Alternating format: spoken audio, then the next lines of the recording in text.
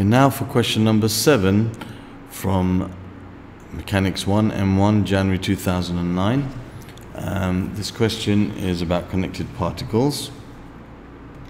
And here we have one end of a light inextensible string is attached to a block P of mass 5 kilograms. The block P is held at rest on a smooth fixed plane. Okay, so there's no tension, there's no friction, involved here, which is inclined to the horizontal angle of alpha, where sine alpha, sine alpha is equal to 3/5. Okay. The string lies along a line of greater slope of the plane and passes over a smooth light pulley, which is fixed at the top of the plane. The other end of the string is attached to a light scale pan. Okay, a light scale pan, that means the scale pan itself has no mass, ignore its mass, which carries two blocks Q and R, with block Q on top of R, as shown in figure 3. The mass of block Q is 5 kilograms and the mass of block R is 10 kilograms. The scale pan hangs at rest and the system is released from rest by modeling the blocks as particles, ignoring air resistance and assuming the motion is uninterrupted. Find the following things. Okay, so we've got to first deal with the acceleration of the scale pan and the tension in the string. So let's just put some forces down here that we know. Okay, so first of all, we got the weight of the particle. Put this with an arrow. That's the weight of the particle acting straight down, so that's 5g newtons acting straight down here. Now, Q and R, the total mass is 5 plus 10, 15. So I'm going to put, and the mass of the scale pan is negligible because it says it's a light scale pan. So I'm going to put this as 15g. The weight, total weight acting down on this part. Okay, we have we also have here a reaction force acting upwards. Whenever there's contact, it's always perpendicular to the surface. So that's the reaction force at P. And we've got the tension in the string this way and this way. And then what I'm going to do is I'm going to just write down the components of this force parallel and perpendicular to the plane. Okay, so this angle here is alpha. Okay, so this is 5g times cosine alpha, because you've got to go into the angle. And here we have 5g times sine alpha, because you're going away from the angle. Now we don't have any friction. Okay, so you got your tensions here. And when it's released, it says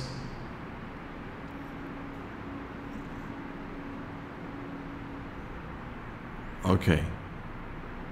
So it says the particle hangs at rest, the system is released from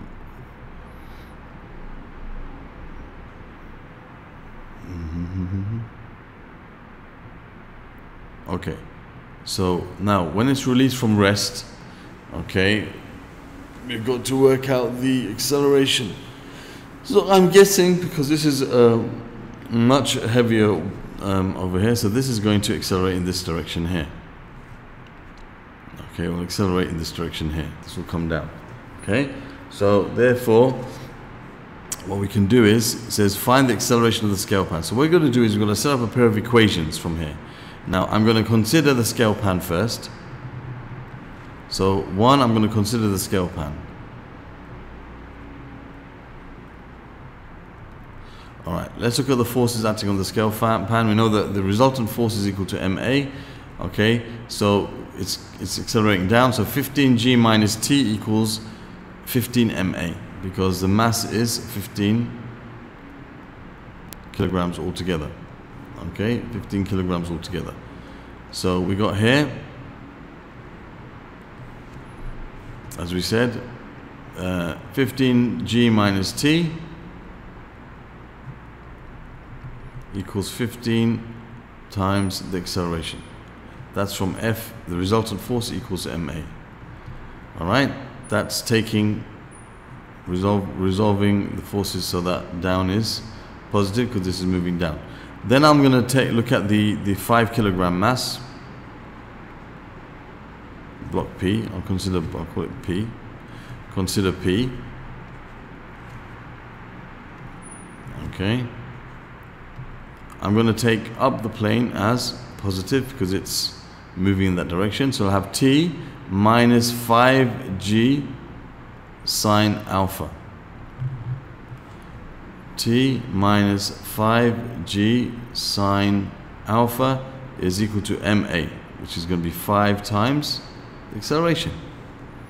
Okay, because it's the mass is 5 here. Okay, so now I know that sine alpha is 3/5. Okay, so I can find what t is here. Okay, I can find what a is here by adding these two together. So let me just simplify this. Sine alpha is equal to 3/5. So I can say this is t minus 5g times 3/5 equals 5a. The 5 cancels, so t minus 3g equals 5a. So let me call this equation 1, and let me call this equation 2. Okay, if I do equation 1 plus equation 2, the t's will be eliminated. Minus t plus t is 0. So I have 15g minus 3g, which is 12g.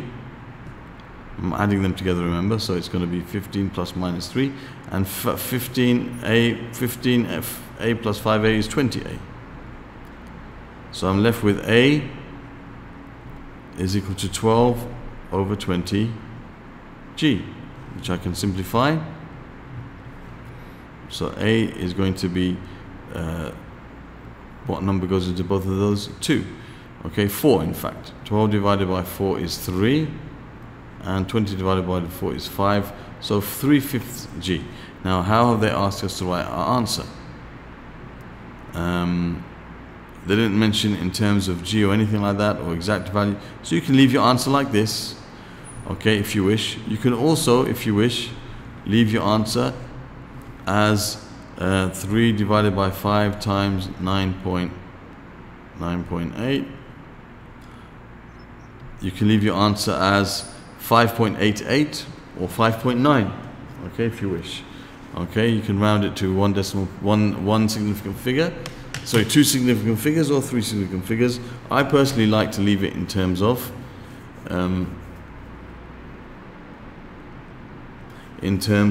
g. Okay, I prefer to do that unless otherwise stated. Okay, so that's the answer to part 1. Okay, so this is part 1, finding the acceleration. Now we've got to find the tension in the string, which is part 2. I'll try and do that here. Now that's pretty simple. We know that t minus 3g equals 5a. We can use this equation if we want. So we can say t is equal to 5a plus 3g. So you're going to have 5 times 3/5 g. 5 times 3/5 g. Okay, plus 3g. So you're going to have the 5 and the 5 cancelling out, so you're left with 6g newtons. Okay, so that's the tension in the string, and that's the acceleration. Okay, so there we have the answer to this question. We're going to do part B on the next video.